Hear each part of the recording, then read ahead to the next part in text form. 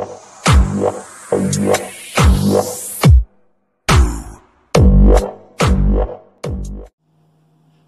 friends, this is DMC and this is my quick review of Taylors of Harrogate's Hot Lava Java coffee bags. And it's been a very long time since I reviewed the Hot Lava Java coffee, and I was actually debating whether to buy a bag and sort of do a revisit of it, but I seen these on the shelves and I haven't actually reviewed the Taylors of Harrogate's coffee bags before, so I thought I'd give these a try rather than going back and trying the ground coffee or the beans again. So let's take a look at the box. It says proper coffee made easy, roast 6, and you get 10 bags in there, 75 grams, so that's going to be what, 7.5 grams per bag. Works just like a tea bag but for ground coffee, all the flavour without the mess. And contact information for Taylors of Harrogate there.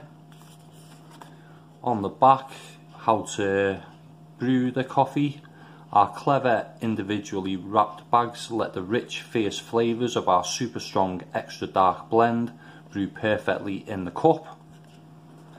Best before date is the 1st of 2022, so just under a year on the best before date on this one. This is an UT certified coffee and carbon neutral and by appointment of HRH, the Prince of Wales. And that is it for the pack. I was looking for a bit of a description of Hot Lava Java, but there isn't one on the box. So there we go, storage instructions, ingredients, 100% coffee. So that's the box. Let's take a quick look inside. Here we go. It's got the brew for 2 minutes and give me a really good squeeze. Try the range, rich, so they do the rich Italian, the decaf and the flying start as well.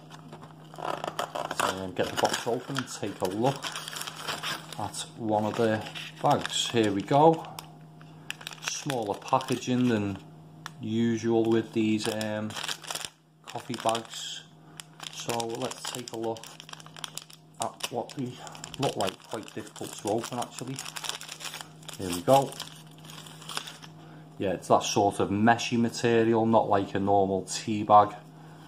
It feels a little bit plasticky, but obviously it's not plasticky. And I'm getting that sort of robusta-ish smell instantly from the bag there.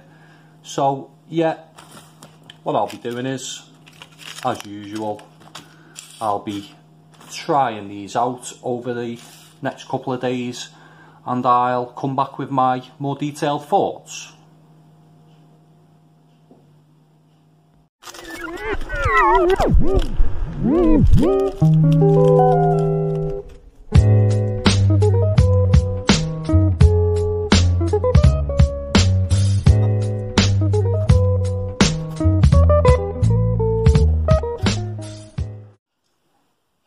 So I've been trying this one out, and taste wise it's that obvious robusta taste. It's chocolatey, earthy, rich, smoky, and there's a slight rubberiness there as well.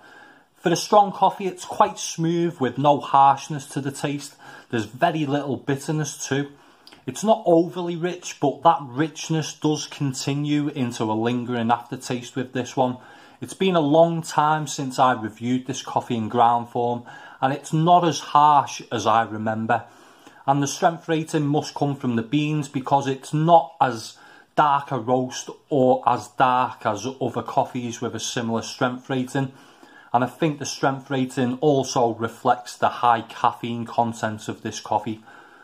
I'll just have a quick taste, see if I realise anything new about it. There's no sugar in this, so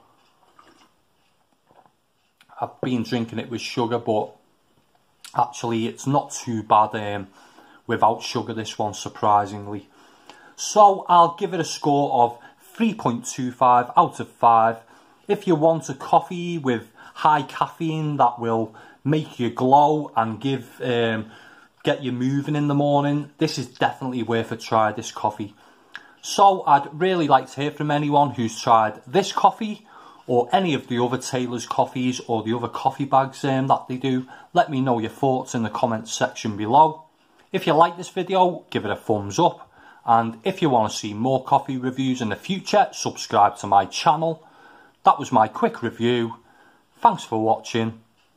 Bye for now.